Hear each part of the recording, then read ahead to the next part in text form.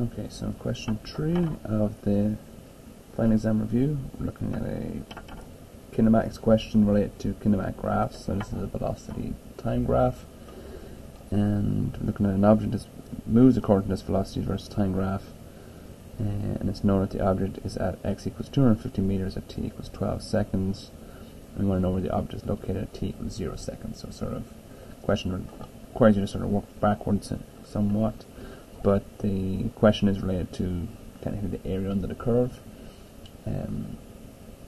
So that's sort of knowing, so the major concept that's been examined here is that do you understand that the displacement of an object is equivalent to the area underneath a VT curve.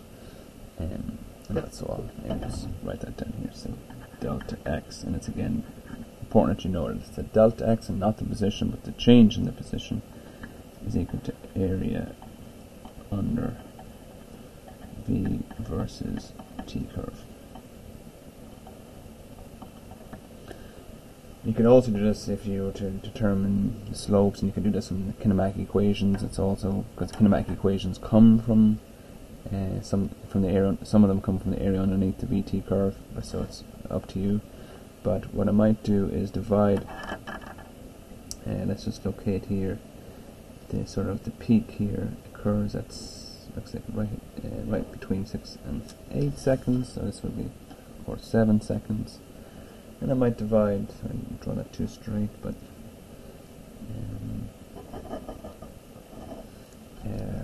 might divide this area up into sort of 4 different shapes. So start with this sort of rectangular shape here, then this triangle here, I'll do it in red.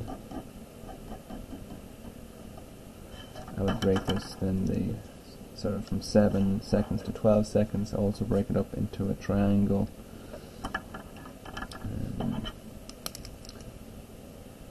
And this looks like it's this velocity at 12 seconds looks to be 17.5.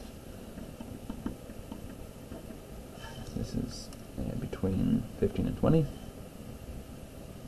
So we'd have this area here.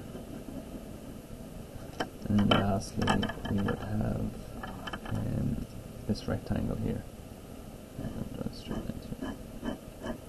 So we have 4 different shapes, geometrical shapes. We can figure it out again. If you're more comfortable with a trapezoid equation, absolutely go ahead. I'm sort of breaking it down to sort of triangles and rectangles, just to make things a little easier to see where we're going. So I'm going to first determine the delta x of between 0 and 12 seconds. So as I mentioned, I'll start with this rectangle down here.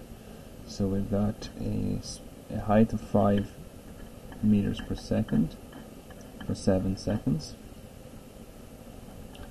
Maybe I'll match the colors to the shading here. Then I've got the area of a rectangle. So that half the base is 7 seconds. 7 seconds, and the height is from 5 to 25, so that's a height of 20 meters per second. So that's the area of the red triangle here, half the base times the height, plus again another rectangle, half the base, in this case is from 7 to 12 seconds, so that's 5 seconds, times the perpendicular height, which is from 17.5 to 25, so that's a 7.5 meter per second height. And then we have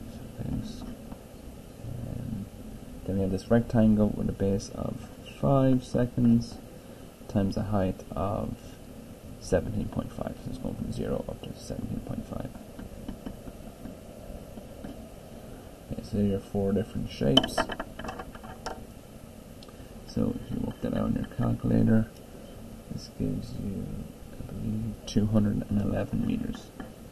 So they're all positive velocities, so this should lead to a positive displacement over the entire 12 seconds. And then our delta x is equivalent to xf minus xi, so we're trying to solve for xi in this case. So xi will be equal to xf minus delta x. So we're looking for the initial position where xf represents the position at 12 seconds. I'm trying to find where the initial position was at 0 seconds, because this delta x is representative of the delta x over that entire 12 seconds. So its final position is 250 meters, and we're subtracting the change in that position, 211 meters. So the initial position at time 0 is going to be 39 meters. So if the object were to start, which it does, starts at 39 meters, and at t equals 0 seconds, we know it travels 211 meters between 0 and 12, so then it would have to have moved, it would then have to be at 250 meters at 12 seconds, which is what's stated in the question. So 39 meters, choice D is the correct answer.